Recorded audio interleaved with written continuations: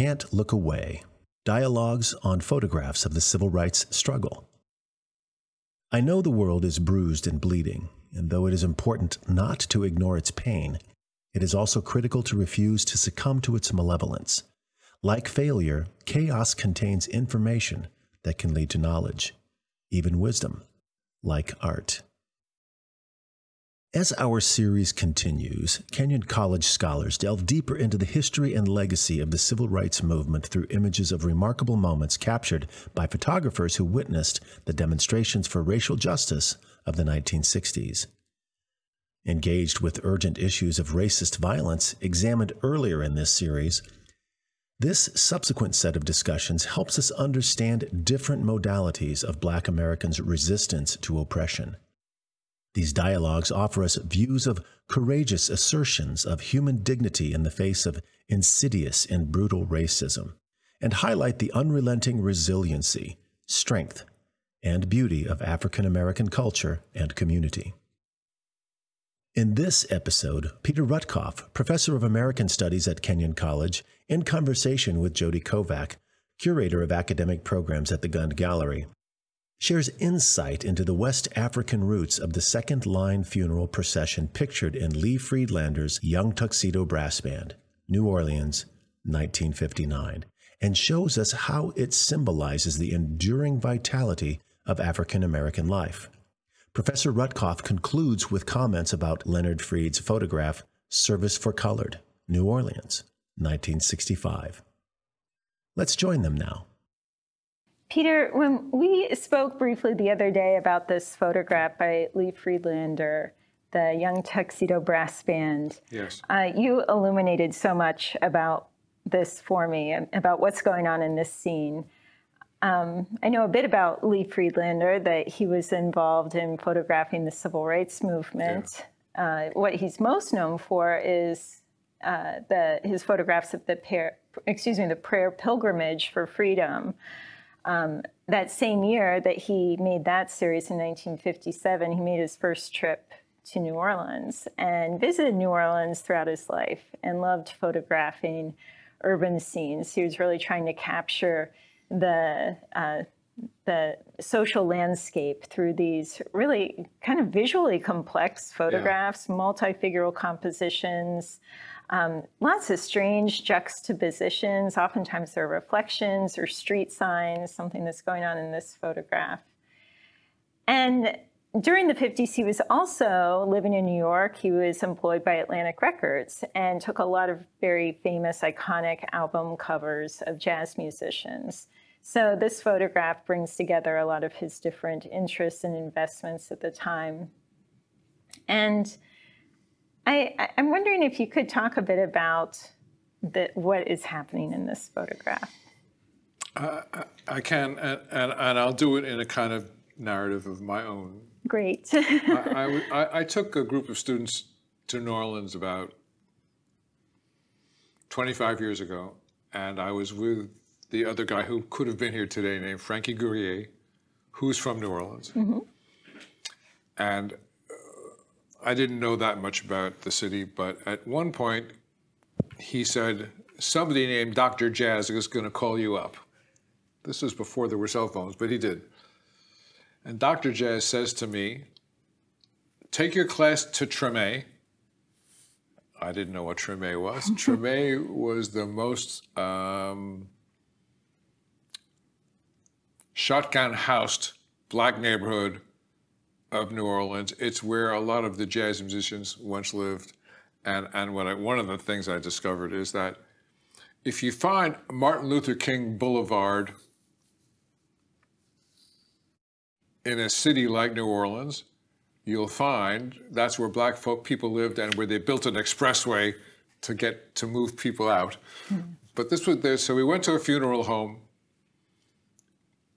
in Treme, and a cortege leaves the funeral home, a coffin on wheels, followed by lots of people, and they're taking it to the cemetery. And about a half an hour later, you hear a jazz band, a band just like this, all playing brass instruments. And I can tell you a little bit more about that later. They're parading back down the street, you know, instruments raised high, and almost dancing. And they come to the funeral home where the clock on the front of the home has been stopped, a symbol of the end of the life of the deceased. And they, as if, imagine this group of people, they've walked, let's sort of follow them to their left, to the front of the funeral home, and they stand in front of the funeral home and start playing. But not only they start playing, they move into a circle. And in this circle, they start playing their instruments up and down and going in a counterclockwise direction. They form this amazing circle. And that's when the light bulb in my little brain went off. I said, oh my God, they are doing a ring shout. A ring shout is the fundamental dance movement of West African religion, defined by its counterclockwise motion and by one important rule: ring shouters may not cross their legs. If you think about the Charleston as a dance, think about what they're doing. Is they're giving the illusion of crossing their legs with their hands, but they're in fact doing a kind of version of that ring shout. If you have ever gone to an African American church, you'll notice that people walk down the aisles, clapping and singing, but they're walking in a kind of shuffle, 1 foot at a time, not crossing their legs. They'll go down to the altar and back up the other way, again, a counterclockwise motion. In other words, I was kind of thunderstruck by the continuity of West African culture in African American culture in New Orleans, and it just kind of floored me to begin to try to read it this way. So that's why this photograph means a lot to me. If I have lots of random things to say, and you can interrupt it, but one thing to think about is the ways in which certain African American communities in the South retained West African traditions. The places where that was most profound were South Carolina and New Orleans. And those also happened to be the places where the civil rights movement in the South was the strongest. South Carolina Sea Island Voting Rights Project, which was created by a wonderful woman named Septima Clark, came out of that environment. And New Orleans has its own tradition of this dancing freedom. And the whole district around where this was taking place was called Storyville. Storyville was the New Orleans red light district. And the US Navy shut it down in 1918 as a bad influence on their boys. And a lot of the Navy bands left their instruments. And they came into the hands, the tubas, the trumpets, the cornets of untrained New Orleans musicians. And it became then part of this thing. So it's so interesting to me to think about where the dance comes from and where the music comes from and where the instruments come from. And so what we learned to call Dixieland is really this kind of brass band music. Yeah. If you want to listen, there's a wonderful band called the Dirty Dozen brass band that plays this kind of music. And of course, this is the music that the Marsalis family plays in the different clubs in New Orleans. So to me, this, aside from the goofy signage, which I'm ignoring. We're going to come back to that, though. Okay. But to me, this is the power of this. You may or may not know this. On the Hanukkah dreidel are 4 Hebrew letters which say, "A great miracle happened here." And I've always thought that the retention of West African culture in African America belongs to that idea. A great miracle happened here. That the culture of West Africa, which allowed terribly enslaved, beaten, reduced to inhuman conditions, allowed people to survive, that tradition is part of a great miracle happening. And I think that this brass band tradition, and this is called the second line because it's the second line. First they go down in a dirge to this cemetery, they play this happy music and come back and dance in front of the funeral home. So to me, it's an incredible miracle that it's a sustaining part of African American culture. And that he saw this, of course, is a testimony to the man's sensitivity and his eye. Right. And that's what I would say is wonderful. Yeah. You know, he somehow captured a moment of miraculous celebration and power. I like that way of describing it, because sometimes his photographs of street scenes, sort of things that caught his eye that might otherwise go unnoticed as just, you know, everyday occurrences or background noise even, are quite remarkable. And some have described his work or his images as joyous yet haunting. Yeah. There's something surreal about his portrayals of New Orleans, and I think that evinces a lot of the unique character of that city. I think that it also shows the influence of some of the photographers he admired, like Eugène Atget, who was one of the kind of first street photographers who took those very haunting photographs of Paris. This is just me not knowing what he's talking about, but it seems to me a lot of the WPA photographers used signage as a way as ways of enhancing their message and their meaning. Mm-hmm. So we have this, you know, almost middle-class white housewife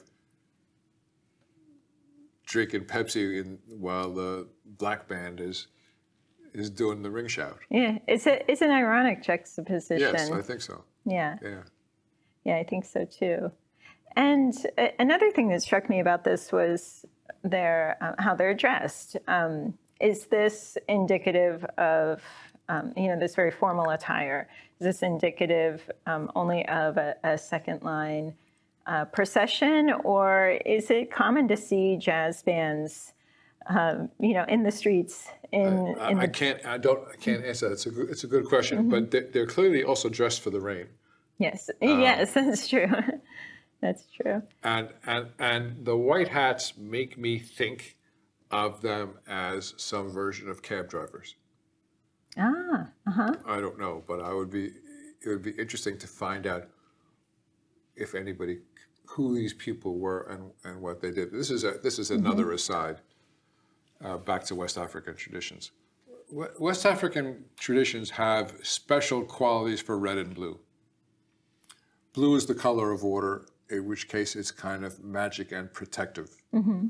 But red is the sign of life and passion. Okay. And you remember, you don't know this, you're too young.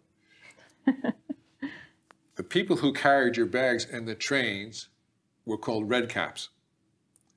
So they literally wore red caps, and I think they were symbols to other black people. This is a safe person you can trust, the red cap. So I'm fascinated by the white cap and what it means. I have no idea, but I think it's worth thinking about. I think so too.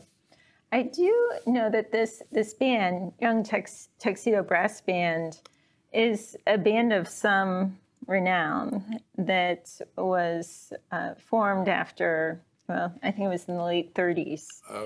And so somebody could do a little Google search and figure it out? Yeah, that's all it takes. But I think that the members of the band changed. There were typically 9 to 11. But you know, if my hunch about cab driver stuff, it doesn't matter if it's right or not. What's important is these are working class people.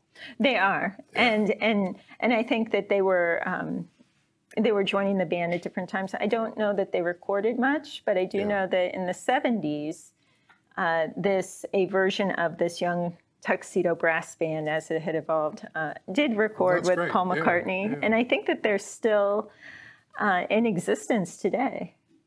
I'm not, you know, part of the whole issue of continuity makes it very reasonable to think about that way. That's right. Yeah. Yeah. Yeah. So do you have any sense of where in the city this would have taken place? Just by I'm guessing it's the neighborhood that I mentioned, Treme. Okay. Treme was also part of the 9th ward that was destroyed by Katrina, which of course, you know, natural disasters always destroy where poor people live and work, and in New Orleans, it's where black people live and work. And it's about, if you look up and down the road, you can see the Superdome, which is just an awful, ugly, and imposing edifice. Yes. and here they are on if I was to walk down the street here where it says stop ahead, I would say these are a bunch of shotgun houses. You know, it looks like it. The house with one door, so cold you could shoot a gun and it would go through all the rooms at the same time. We call them railroad flats in New York. I also like the angle at which he chose to photograph this. Sure, but it's almost as like he's almost in a trench. He's like looking, yeah. And it looks like it was, you know, it was a sudden decision, you know, that he heard this band coming. It does seem like he's really captured a moment in time, the way that we sort of get the bystander's glimpse of this. Yeah, I mean, you know, I guess in your language, it's a snapshot. Right? Yeah, it's a snapshot, sure. So, Peter... But to me, it's just so powerful culturally. Right. And I'm wondering if you can kind of place this in the context of some of the your other topics of research pertaining to African American culture, specifically migrations. And you've talked a bit about that, I think, or alluded to that in terms of this tradition coming from West Africa. But I know that you've written and published a great deal on African American migrations. Yeah. So does this speak to you and along those lines? Well, you know, you think about this is the world that Louis Armstrong came out of, and Louis Armstrong reinvented what jazz in the mid 1920s, and supposedly the old cliche is it took the river up to Chicago. Yeah. So American jazz comes out of this context. Okay. So it's really a powerful, not just African American moment, but an American moment that this is all connected with. Yeah. And what role do you think jazz has played in the civil rights movements of the 60s and even extending up to today? I think jazz is a form of celebration. And it's a celebration of spontaneity and improvisation and, in a sense, of freedom. And it makes its own rules. It doesn't follow written down kinds of rules. So it's that expression of here and of individual freedom together. And certainly the civil rights movement needed that as one of its informing principles. And think about the way, the role that music played altogether in the civil rights movement. The Freedom Singers were a group that became partly Sweet Honey in the Rock, that were part of the civil rights movement of the 1960s. And they dug up traditional African-American songs and played them and sang them. Some of them were church songs, which they turned into secular music. You want me to keep doing blah blah? Anyway, yeah. Okay. Yeah, this is great. You know, we shall overcome is a restatement of a Sea Island, South Carolina church song called "We Will Overcome," which is done to hand clapping and foot stomping in a church. It then became a song of the longshoremen working class union movement. Oh, wow. Those people were then taken to this tiny little town in Tennessee called Mount Eagle, where a bunch of folk singers had retreats for working class and civil rights people, and the song we'll overcome became we shall overcome, became the anthem of the civil rights movement as it moved from the church to the labor movement to the civil rights movement in about a 10-year period. To get back to the significance of the Charleston not crossing the legs, so what is behind that? Why can't you cross your legs? I think when it was brought by West Africans into the American church, crossing your legs was understood to be kind of blasphemous. Okay. Like making the sign of the cross with your body, so you're supposed to keep it free of that. I love what you said about the role of jazz in the civil rights movement. What about photography? You know, why do you use photography when you're teaching African American history and your American studies courses? Well, sure. I mean, I try to use images, and I love the WPA. I think I told you about it, that there's this huge trove of WPA, mostly 1930 photographs of juke joints and washerwomen, and you know, all the Gordon Park stuff. And right. There's just, it's just incredible. And I don't know if we're going to talk about this, but this is very much to me in the tradition of that. Yeah. Could you talk a bit about this photograph? I swear I've walked down that street. And it's because look, you see those high-rise, those downtown buildings not far, and the World War II Museum is right near there. So this is like at the center of things, and you've got the remnants of the New Orleans vernacular architecture, the wrought iron, and by the way, that's also West Africa. Oh, okay.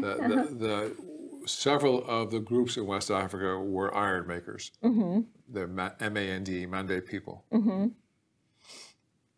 And they invented a certain kind of tightly wound scroll as their trademark. And if you looked in this, you would see those. They almost look like musical signatures. A symbol I use a lot is called Sankofa.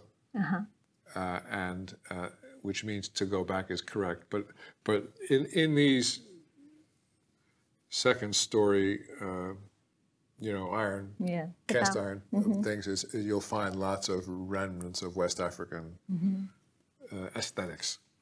It's fascinating. I think. And you know, so this is like a cheap version of Bourbon Street, and where all the jazz stuff is. This is a much more rundown part of. I think if you walked up 2 or 3 blocks and turned right, it would be all of the famous clubs and stuff like that. So this was taken in '65. Yeah. And this is by Leonard Freed. Okay. Who I don't know at all, but. And I think what's really one of the many striking things about this is the sign, which says "Service for Colored." Yes, that's what I kind of wanted to address. Yes, yes. Yeah, you may. New Orleans had 3 categories of people until the turn of the 20th century. Okay. There were whites, there were blacks, and there were what were called gens de couleur libre, free men, free people of color. Right. So there was a third, I don't like that word, mulatto, quadroon category of Creole people. And when the South revoked all of the reform from Reconstruction and reinstituted black codes and Jim Crow laws, they did away with that free people of color category. So to me, this is an interesting testimony of the end of that, you know, service for colored. They're not saying service for people of color. They're saying for anybody who ain't white. And that other group ceased to exist around 1910 or so. Okay. So just my little piece of trivia. So the most profound legislative moment or constitutional moment you may or may not, it was called Plessy versus Ferguson, which the Supreme Court of the United States in 1894 ruled that segregation, separate but equal, was constitutional. Yes. And Plessy was a New Orleans man who was denied a seat on a train. And Plessy versus Ferguson was reversed in the school board decision of 1954. So to me, this is a remnant of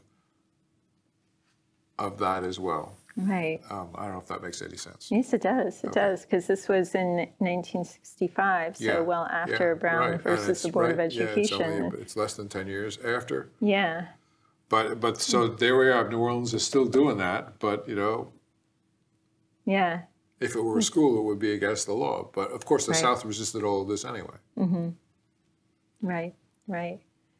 This is a very strong document of that. It's an interesting symbol and remnant of what New Orleans stood for in terms of race relations. And that connects back to the civil rights movement in an indirect way. Free men of color meant they could exercise rights, which is what the civil rights movement was trying to establish. Right. A lot of the civil rights movement was trying to pass on to the black population the rights of free men of color, which were now erased by the end of that period of history. Right. So it's the free people of color moment is a kind of precursor to civil rights. Yeah. Thank you. And back that takes me back to my favorite place, which is Charleston, because Charleston had an important labor movement, and the labor movement was also a precursor to the civil rights movement. Right. So these things all go in, and I'd love to see if there were some photographs of some of the dock worker strikes in Charleston, which were Gullah people who were speaking their own, in the sense of indigenous language. And are very important in the history of Charleston. The basket weavers, if you've ever been there, are Gullah, who have a separate language and culture. Still. Yeah. So the wonderful thing about places like Charleston and New Orleans is how uniquely distinct their cultures are. Right. And they are more different from each other than they are from the rest of us. And that's what's amazing to work in the South. The South is not a single place, it's many, many places.